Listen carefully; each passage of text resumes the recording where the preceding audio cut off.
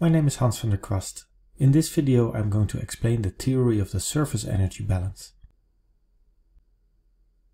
After this lecture you will be able to describe the surface energy balance, describe the radiation balance, explain the difference between wet and dry conditions, explain the link between the surface energy balance and the water balance. When we look from space at an agricultural area with pivot irrigation, like here in barracks in Spain, we can clearly see that the near-infrared reflection inside the pivots with healthy crops is high. When we look at the land surface temperature image of the same area, we can see that the temperature inside the irrigated pivots with growing crops are much lower than in dry surroundings. In the next slides we will explain this using the surface energy balance. Let's first look at the global mean annual radiation and energy budget of the Earth. Solar radiation provides the main energy input to the Earth atmosphere system. On an annual basis, the extraterrestrial shortwave radiation influx must equal the loss of energy into space in order to sustain the Earth's climate by means of the Earth's energy balance. Incoming solar radiation is lost into space by scattering and reflection from atmospheric gases and aerosols, clouds and reflection from the Earth's surface. This amount is controlled by the albedo of the Earth's surface and the atmosphere. Let's have a look at the figure.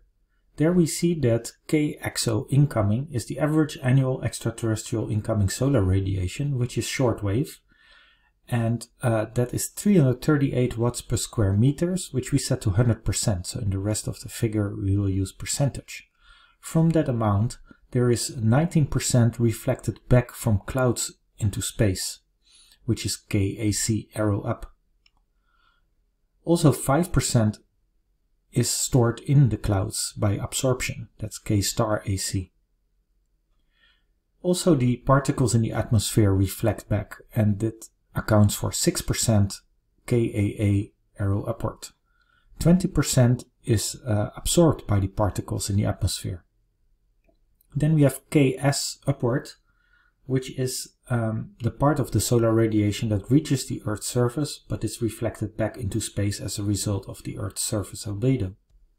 This shortwave radiation balance now results in a net incoming shortwave radiation at the Earth's surface of plus 47%. This net radiation must also be re-radiated into space in order to maintain the Earth's equilibrium energy budget. The absorbed solar radiation is partly radiated back into the atmosphere as long-wave radiation, which has a net value of minus 18%. And this is the energy because the objects are heated, and by the absorption of solar radiation they now emit long-wave radiation, which is a function of their temperature and emissivity. The remaining part of the absorbed solar radiation is transferred into the atmosphere through convective transport of sensible heat, which is 5%, and latent heat, 24%. Latent heat is the amount of energy that is required to evaporate water. Sensible heat is the energy used to heat up the atmosphere. Latent heat plays an important role in the hydrological cycle by coupling the energy balance to the water balance. It is the latent heat of vaporization times the actual evapotranspiration. The transport of heat by means of convection is the vertical interchange of heat by currents within liquids and gases. Sensible and latent heat are transported from the Earth's surface into the air as parcels of air, which are called eddies.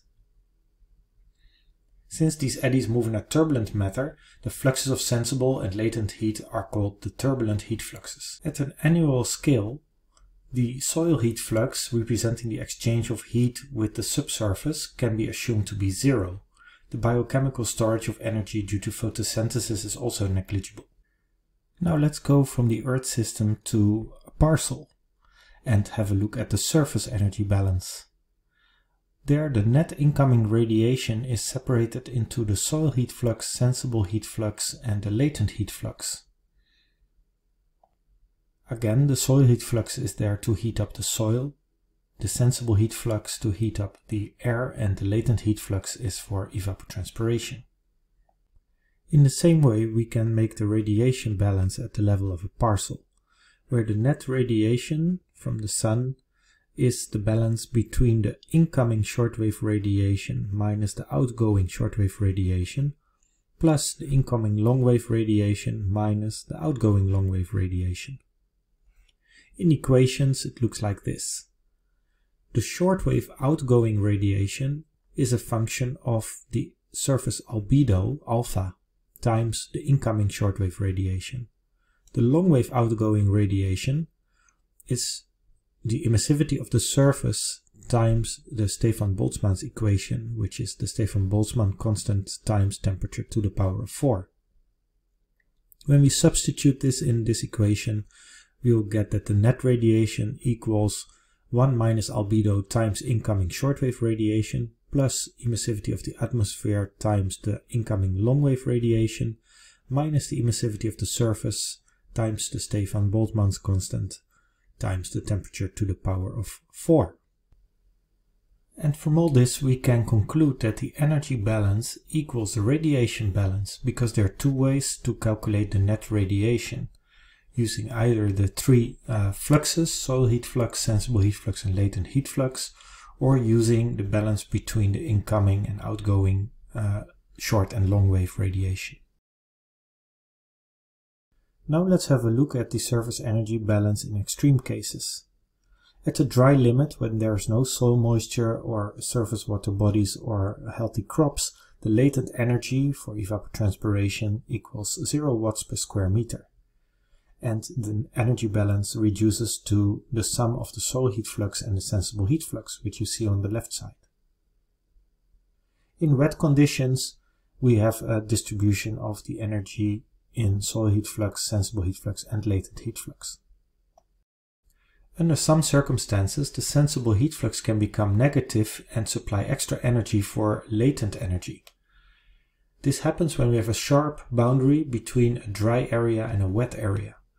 Because this typically happens in an oasis in the desert, we call this the Oasis Effect. But this is not limited to deserts. It can also happen when we have natural water bodies in arid surroundings, melting snow patches, irrigated fields in arid areas, or irrigated urban lawns and parks. From the previous slides, we can now conclude that there is a clear link between the surface energy balance and the water balance. In the calculation of the net radiation, we sum up the soil heat flux, the sensible heat flux and the latent heat flux. That latent heat flux is controlled by the moisture.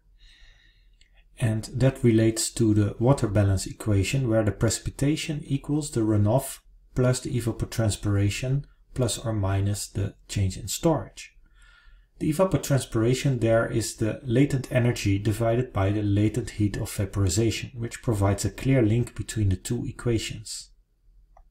The theory that you've learned in this video is essential if you want to understand surface energy balance models and the link with the hydrological cycle. The equations also form the basis of constructing surface energy balance models with remote sensing data as an input.